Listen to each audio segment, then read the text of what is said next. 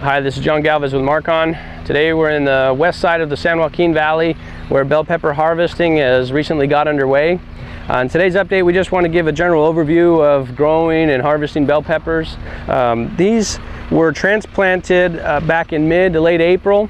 They've only recently begun harvesting them because the conditions right now are ideal. Between 95 and 105 degrees is what the bell peppers like to grow in. We've got plenty of that type of weather here in the San Joaquin Valley in the summer months, but they only have about a month and a half window before they have to move on to another area chasing those ideal growing conditions.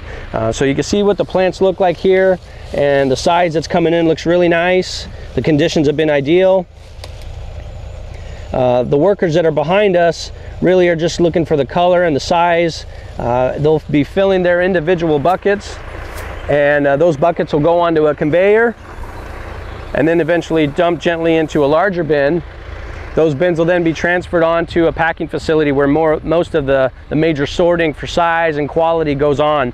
So we'll show you that process as well in another update. Be sure to keep watching for that update so you can follow this process from the field and onto the packing facility and eventually into a box of Markon first crop. So thanks for watching. We'll see you next time.